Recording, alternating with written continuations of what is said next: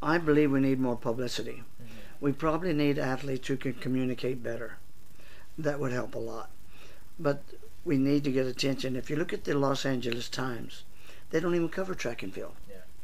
They used to be one of the best newspapers in the USA. That's when the sport began to get better and better. But then they quit covering track and field, and a lot of other magazines quit covering. If you don't have publicity from the newspapers and the magazines, you're not going to have a great sport. But because there's a lot of money from the sponsors to put on the World Championships and more money to put on the Olympic Games, there's publicity, and the athlete gets attention. Yeah. An athlete could set a world record in a small meet or in another meet, and he gets some publicity. But if he sets a world record at the Olympic game, he gets a lot of publicity. That makes him more valuable. That makes the sport more valuable. If the athletes can learn to communicate, or if the IAAF and the Olympic Committee could get more publicity for the sport, it would help it immensely, because the sport is hurting. Yeah.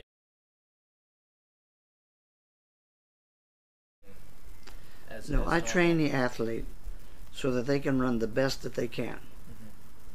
That is my goal. I don't care if it's Olympic year, World Championship year, or there's no major, there's no Olympics or World Championships. Yeah. My purpose is to train that athlete so they can be the best that he can.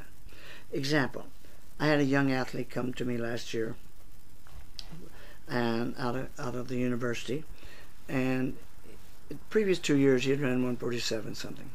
He was dedicated, he was focused. Last year he went to Europe.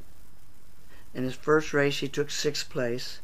Then he won 4 first places, 4 golds, and 3 silvers, and he did very, very well, and he was consistent running at 145, and his best was 144.84.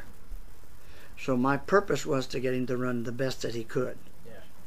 And he did, and I felt that that was a success. But he would not have been a success if he had not been disciplined. I told him he had to be in bed every night by 11 or 11:30.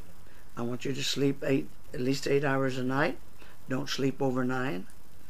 Yeah. And so with these rules, he followed them. Anything I asked him to do in training, he did. He didn't question. He just did what I asked. And therefore he made a big improvement. Yeah. Coming, I think his sophomore year in 146.8, then he ran 147.5, 147 something. Okay. And then last year he's down to 145, 144.